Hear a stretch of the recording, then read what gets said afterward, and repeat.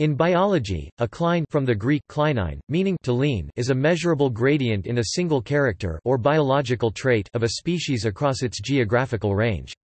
First coined by Julian Huxley in 1938, the character of the cline referred to is usually genetic, e.g. allele frequency, blood type, or phenotypic, e.g. body size, skin pigmentation. Clines can show smooth, continuous gradation in a character, or they may show more abrupt changes in the trait from one geographic region to the next. A cline refers to a spatial gradient in a specific, singular trait, rather than a gradient in a population as a whole. A single population can therefore theoretically have as many clines as it has traits. Additionally, Huxley recognized that these multiple independent clines may not act in concordance with each other. For example, it has been observed that in Australia, birds generally become smaller the further towards the north of the country they are found. In contrast, the intensity of their plumage coloration follows a different geographical trajectory, being most vibrant where humidity is highest and becoming less vibrant further into the arid center of the country. Because of this, clines were defined by Huxley as being an auxiliary taxonomic principle, that is, clinal variation in a species is not awarded taxonomic recognition in the way subspecies or species are. While the terms ecotype and cline are sometimes used interchangeably, they do in fact differ in that ecotype refers to a population which differs from other populations in a number of characters, rather than the single character that varies amongst populations in a cline.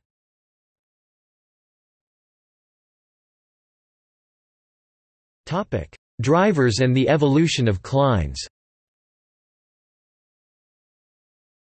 Clines are often cited to be the result of two opposing drivers, selection and gene flow, also known as migration.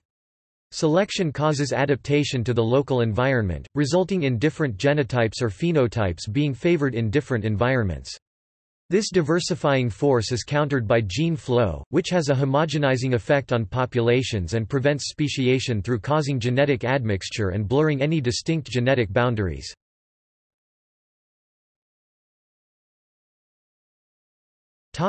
Development of clines. Clines are generally thought to arise under one of two conditions: primary differentiation, also known as primary contact, or primary intergradation, or secondary contact, also known as secondary introgression, or secondary intergradation. Topic: Primary differentiation. Clines produced through this way are generated by spatial heterogeneity in environmental conditions. The mechanism of selection acting upon organisms is therefore external. Species ranges frequently span environmental gradients, e.g. humidity, rainfall, temperature, or day length, and, according to natural selection, different environments will favor different genotypes or phenotypes. In this way, when previously genetically or phenotypically uniform populations spread into novel environments, they will evolve to be uniquely adapted to the local environment, in the process potentially creating a gradient in a genotypic or phenotypic trait. Such clines in characters cannot be maintained through selection alone if lots of gene flow occurred between populations, as this would tend to swamp out the effects of local adaptation. However, because species usually tend to have a limited dispersal range, e.g. in an isolation by distance model, restricted gene flow can serve as a type of barrier which encourages geographic differentiation. However, some degree of migration is often required to maintain a cline. Without it, speciation is likely to eventually occur, as local adaptation can cause reproductive isolation between populations. A classic example of the role of environmental gradients in creating clines is that of the peppered moth, Biston betularia, in the UK. During the 19th century, when the industrial sector gained traction, coal emissions blackened vegetation across northwest England and parts of northern Wales. As a result of this, lighter morphs of the moth were more visible to predators against the blackened tree trunks and were therefore more heavily predated relative to the darker morphs. Consequently, the frequency of the more cryptic melanic morph of the peppered moth increased drastically in northern England. This cline in morph color, from a dominance of lighter morphs in the west of England, which did not suffer as heavily from pollution, to the higher frequency of melanic forms in the north, has slowly been degrading since limitations to sooty emissions were introduced in the 1960s.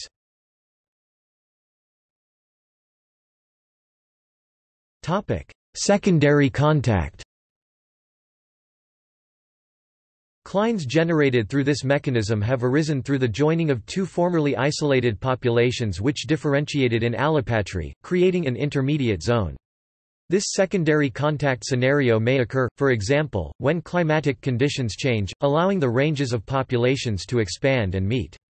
Because over time the effect of gene flow will tend to eventually swamp out any regional differences and cause one large homogeneous population. For a stable cline to be maintained when two populations join, there must usually be a selective pressure maintaining a degree of differentiation between the two populations. The mechanism of selection maintaining the clines in this scenario is often intrinsic.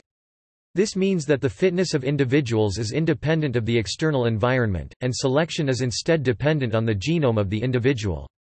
Intrinsic, or endogenous, selection can give rise to clines in characters through a variety of mechanisms.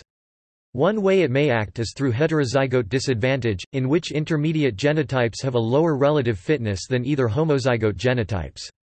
Because of this disadvantage, one allele will tend to become fixed in a given population, such that populations will consist largely of either AA homozygous dominant or A homozygous recessive individuals.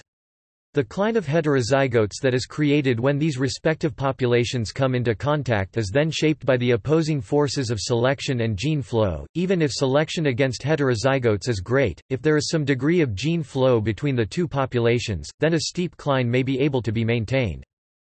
Because intrinsic selection is independent of the external environment, clines generated by selection against hybrids are not fixed to any given geographical area and can move around the geographic landscape. Such hybrid zones where hybrids are a disadvantage relative to their parental lines but which are nonetheless maintained through selection being counteracted by gene flow are known as tension zones. Another way in which selection can generate clines is through frequency-dependent selection.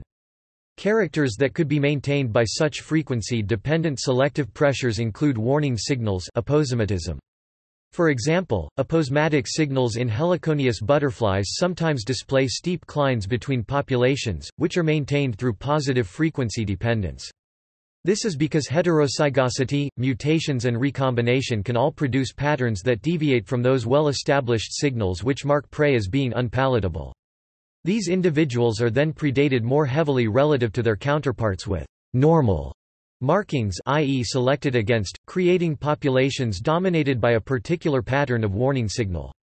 As with heterozygote disadvantage, when these populations join, a narrow cline of intermediate individuals could be produced, maintained by gene flow counteracting selection. Secondary contact could lead to a cline with a steep gradient if heterozygote disadvantage or frequency-dependent selection exists, as intermediates are heavily selected against. Alternatively, steep clines could exist because the populations have only recently established secondary contact, and the character in the original allopatric populations had a large degree of differentiation. As genetic admixture between the population increases with time, however, the steepness of the cline is likely to decrease as the difference in character is eroded. However, if the character in the original allopatric populations was not very differentiated to begin with, the cline between the populations need not display a very steep gradient. Because both primary differentiation and secondary contact can therefore give rise to similar or identical clinal patterns, e.g. gently sloping clines, distinguishing which of these two processes is responsible for generating a cline is difficult and often impossible. However, in some circumstances a cline and a geographic variable such as humidity may be very tightly linked, with a change in one corresponding closely to a change in the other. In such cases it may be tentatively concluded that the cline is generated by primary differentiation and therefore molded by environmental selective pressures.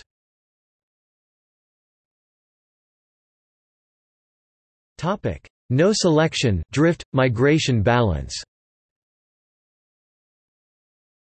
While selection can therefore clearly play a key role in creating clines, it is theoretically feasible that they might be generated by genetic drift alone.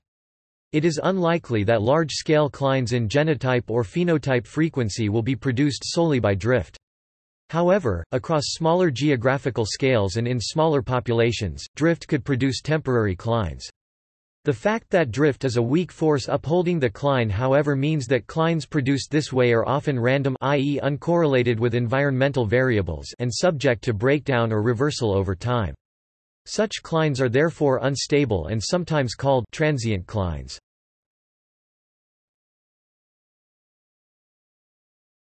Clinal structure and terminology. The steepness, or gradient, of a cline reflects the extent of the differentiation in the character across a geographic range. For example, a steep cline could indicate large variation in the color of plumage between adjacent bird populations. It has been previously outlined that such steep clines may be the result of two previously allopatric populations with a large degree of difference in the trait having only recently established gene flow, or where there is strong selection against hybrids. However, it may also reflect a sudden environmental change or boundary. Examples of rapidly changing environmental boundaries like this include abrupt changes in the heavy metal content of soils, and the consequent narrow clines produced between populations of agrostis that are either adapted to these soils with high metal content, or adapted to normal soil. Conversely, a shallow cline indicates little geographical variation in the character or trait across a given geographical distance. This may have arisen through weak differential environmental selective pressure, or where two populations established secondary contact a long time ago and gene flow has eroded the large character differentiation between the populations. The gradient of a cline is related to another commonly referred to property, clinal width. A cline with a steep slope is said to have a small, or narrow, width, while shallower clines have larger widths.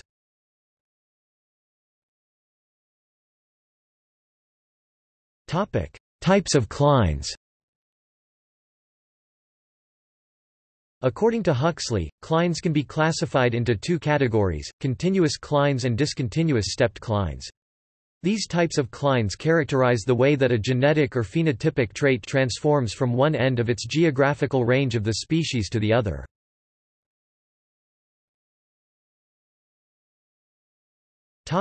Continuous clines.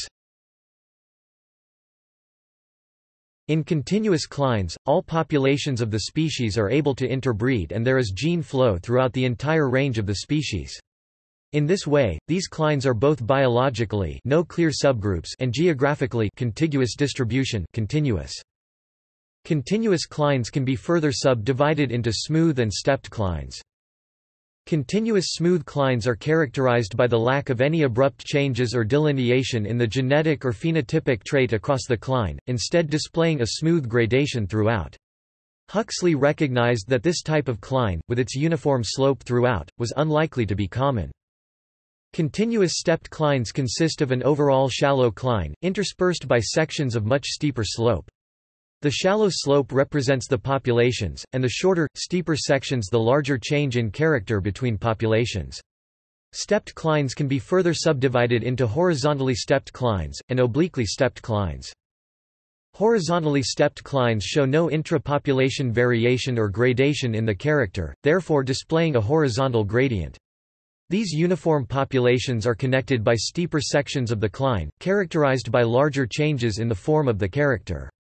However, because in continuous clines all populations exchange genetic material, the intergradation zone between the groups can never have a vertical slope.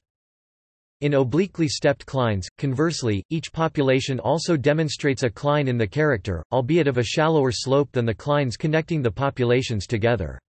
Huxley compared obliquely stepped clines to looking like a stepped ramp, rather than taking on the formation of a staircase as in the case of horizontally stepped clines.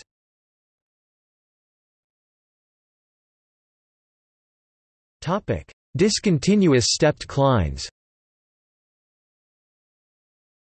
Unlike in continuous clines, in discontinuous clines the populations of species are allopatric, meaning there is very little or no gene flow amongst populations. The genetic or phenotypic trait in question always shows a steeper gradient between groups than within groups, as in continuous clines. Discontinuous clines follow the same principles as continuous clines by displaying either horizontally stepped clines, where intra-group variation is very small or non-existent and the geographic space separating groups shows a sharp change in character. Obliquely stepped clines, where there is some intra-group gradation, but this is less than the gradation in the character between populations. Clines and speciation. It was originally assumed that geographic isolation was a necessary precursor to speciation, allopatric speciation. The possibility that Clines may be a precursor to speciation was therefore ignored, as they were assumed to be evidence of the fact that in contiguous populations gene flow was too strong a force of homogenization, and selection too weak a force of differentiation, for speciation to take place.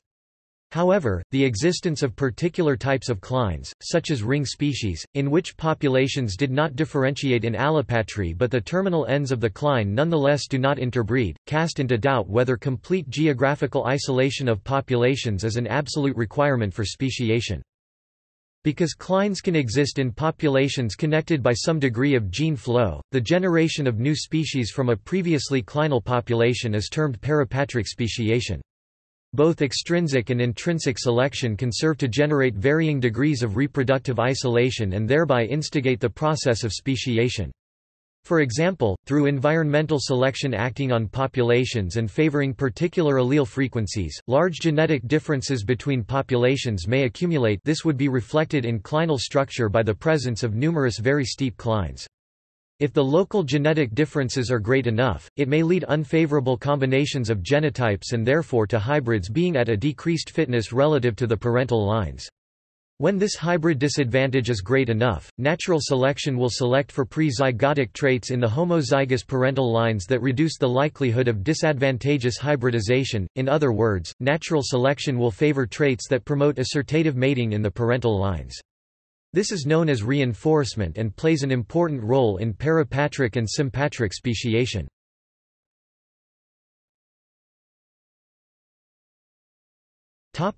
Clinal maps. Clines can be portrayed graphically on maps using lines that show the transition in character state from one end of the geographic range to the other. Character states can however additionally be represented using isophenes, defined by Ernst Mayr as lines of equal expression of a clinally varying character. In other words, areas on maps that demonstrate the same biological phenomenon or character will be connected by something that resembles a contour line.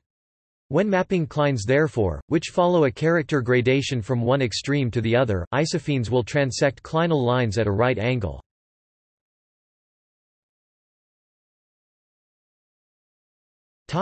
Examples of clines. Although the term «cline» was first officially coined by Huxley in 1938, gradients and geographic variations in the character states of species have been observed for centuries. Indeed, some gradations have been considered so ubiquitous that they have been labeled ecological rules. One commonly cited example of a gradient in morphology is Gloger's rule, named after Constantin Gloger, who observed in 1833 that environmental factors and the pigmentation of avian plumage tend to covary with each other, such that birds found in arid areas near the equator tend to be much darker than those in less arid areas closer to the poles. Since then, this rule has been extended to include many other animals, including flies, butterflies, and wolves. Other ecogeographical rules include Bergmann's rule, coined by Carl Bergmann in 1857, which states that homeotherms closer to the equator tend to be smaller than their more northerly or southerly conspecifics. One of the proposed reasons for this cline is that larger animals have a relatively smaller surface area to volume ratio and therefore improved heat conservancy, an important advantage in cold climates. The role of the environment in imposing a selective pressure and producing this cline has been heavily implicated due to the fact that Bergmann's rule has been observed across many independent lineages of species and continents. For example, the house sparrow, which was introduced in the early 1850s to the eastern United States, evolved a north-south gradient in size soon after its introduction. This gradient reflects the gradient that already existed in the house sparrow's native range in Europe. Ring species are a distinct type of cline where the geographical distribution in question is circular in shape, so that the two ends of the cline overlap with one another, giving two adjacent populations that rarely interbreed due to the cumulative effect of the many changes in phenotype along the cline. The populations elsewhere along the cline interbreed with their geographically adjacent populations as in a standard cline. In the case of Laroux's gulls, the habitats of the end populations even overlap, which introduces questions as to what constitutes a species. Nowhere along the cline can a line be drawn between the populations, but they are unable to interbreed. In humans, clines in the frequency of blood types has allowed scientists to infer past population migrations. For example, the type B blood group reaches its highest frequency in Asia, but become less frequent further west. From this, it has been possible to infer that some Asian populations migrated towards Europe around 2000 years ago, causing genetic admixture in an isolation by distance model. In contrast to this Cline, blood type A shows the reverse pattern, reaching its highest frequency in Europe and declining in frequency towards Asia.